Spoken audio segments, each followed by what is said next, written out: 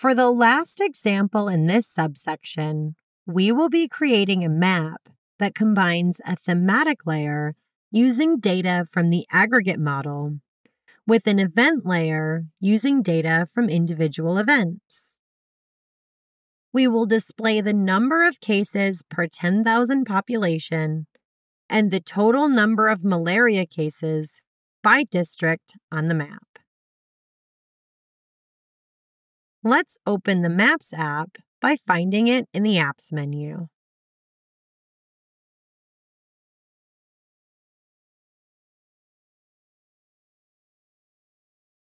First, start off by selecting the base map, Bing Road. Next, we want to add the thematic layer, which will give us the malaria incidence per 10,000 population. You should be familiar with using thematic maps from the Fundamentals course.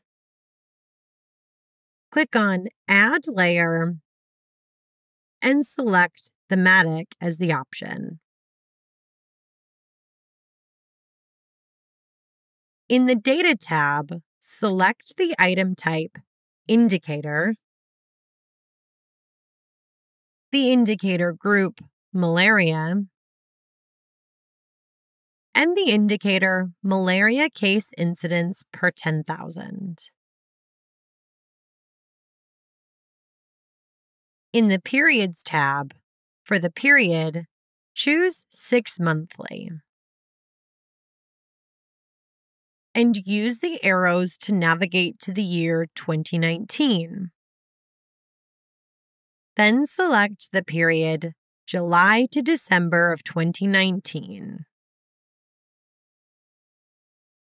In the Org Units tab, ensure Training Land is selected in the hierarchy, and use the Select Levels option to add the district level.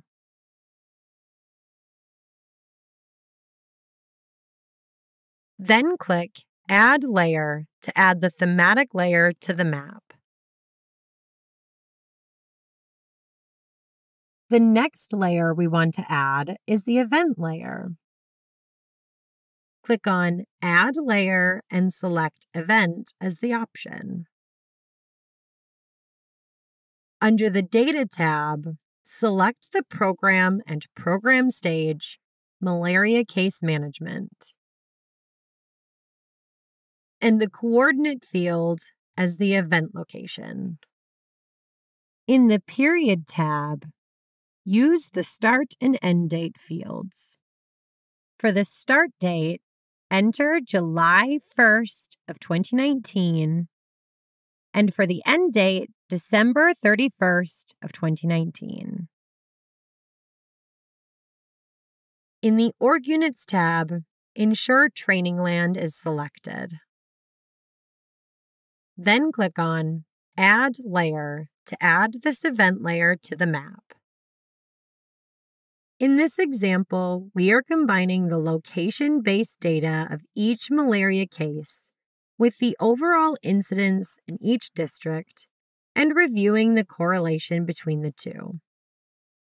When population is taken into account, the number of cases within the district alone is not enough to define the malaria burden, as some districts with the least cases have a higher incidence than those districts with the most cases.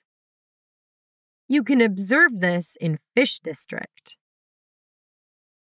There are a lot of cases, but the incidence is low. This must mean that there is a large population in this district. You can compare this with Sweet District, in which cases seem less, but incidence is higher due to a lower population. We hope you found the demonstration on how to jointly analyze event and aggregate data useful. Let's just highlight what we learned in this subsection. We reviewed the concept of program indicators and how these can be viewed in routine analysis apps. We learned about the concept of combined indicators and how these can also be viewed in routine analysis apps. And we demonstrated how to jointly create event and aggregate data outputs in pivot tables, charts, and maps. We hope you have been following along with the step-by-step activities listed under the videos.